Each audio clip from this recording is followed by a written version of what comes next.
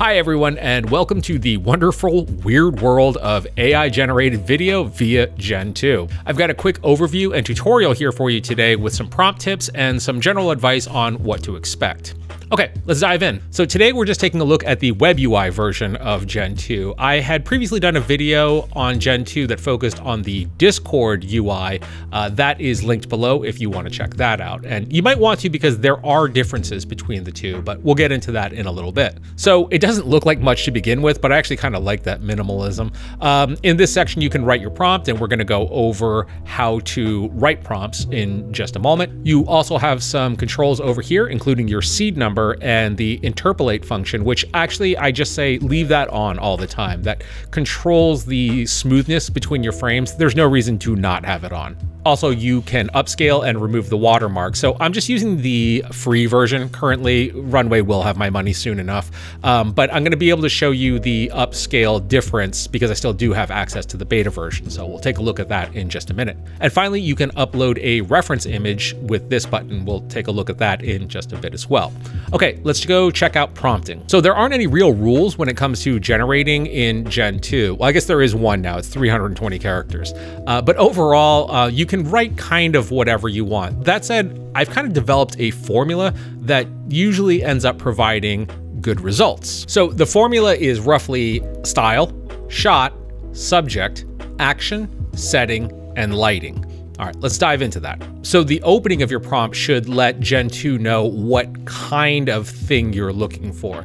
Some things that I've used in the past that seem to work well are cinematic action, animation, black and white film. And that is by no means a comprehensive list, so just experiment and see what other keywords Gen 2 might know. Subject can range from obviously your characters to like a mountain or anything that you obviously want the subject of your video to be. When it comes to characters, I've had the most luck by keeping the character descriptions very simple. Things like woman with red hair in a black dress or man with gray hair in a blue suit. We're gonna expand on that a little bit when we get to image prompting, but for now, let's keep going through the prompt formula. Shot refers to your camera angle, things like wide angle, medium shot, close-up, extreme close-up, though beware extreme close-up because Gen 2 can get pretty weird. Action can get kind of subjective, but obviously it refers to the action that your character is taking. Though that said, that's very dependent upon what Gen 2 has been trained on. If you aim for very action-oriented things, it tends not to work very well. Like you're not gonna be getting a kung fu fight sequence out of this. But walking, talking, running, maybe even riding a skateboard, those all tend to work. Generally, the way you wanna think about it is, does that footage exist in stock video? And if it does, you're probably gonna be able to get it. I do have a sneaking suspicion that that's the majority of what Gen 2 has been trained on. The setting obviously describes your setting, anything from a volcano to a beach to a city. Now, I have actually called out specific cities like New York and Rome and gotten, not necessarily like Google Street View shots of those cities, but Gen 2 does seem to know how to classify certain cities and kind of give you an overall vibe of that city. And finally, lighting. And by lighting, you don't have to go too nuts. Like you don't have to name specific like film or photography lights. It's more like sunset, sunrise, day, night, or you can go in more creative directions like horror film lighting or sci-fi lighting or dramatic lighting. So now let's put all of that into practice and see what we get. So we're gonna try it out with cinematic action, sci-fi film, a Marine walks down a spaceship hallway, horror film lighting, very, Aliens, James Cameron. And because I wanna do a sequence of these, I'm gonna make sure that my seed is locked. All right, let's let it rip. And here is our output. And it comes out a little less James Cameron Space Marine and a little more, I don't know, I guess like THX 1138. I'm not sure if that's too deep a cut or not, but we'll take a look at how to kind of archetype the characters a little bit more to what you're looking for when we get into image prompting in just a minute. Also, as a side note, I realized that I actually screwed up my own prompt. I did not call out a shot in this one. So let's take a look at what happens when we call out a close-up. So by adding in close-up and locking the seed, this is the shot that we ended up with. It looks pretty good. It's a little bit out of focus, obviously, with the main character and his eyes are closed for some reason. And finally, as our monster reveal, and I think this actually shows what happens when Gen 2 doesn't have a action in its library to reference.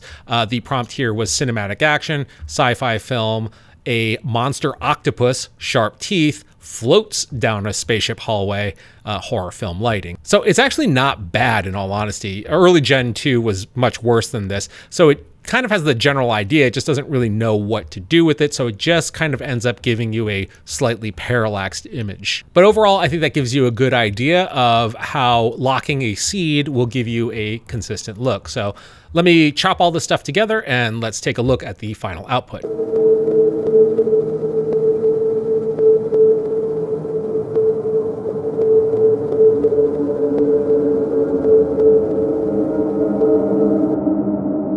So trying something out with a reference image and actions, let's give this a shot, because I think that Gen 2 knows skateboarding. So this was a Midjourney image that I rolled up for a previous video.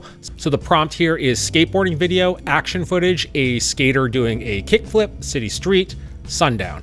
And we want to make sure that our interpolate is turned on and our seed is not still connected to our James Cameron monster footage. And as we can see, it does not know what a kickflip is, as our skateboarder with 3 legs, or just kind of a leg that's hanging out over here, does not really move, and the anatomy is really kind of wonky and crazy. What's interesting is that the background is moving, it just doesn't really know what to do with the skater. So let's try revising that prompt and see what we can get. So after a few more rolls, I did end up with this.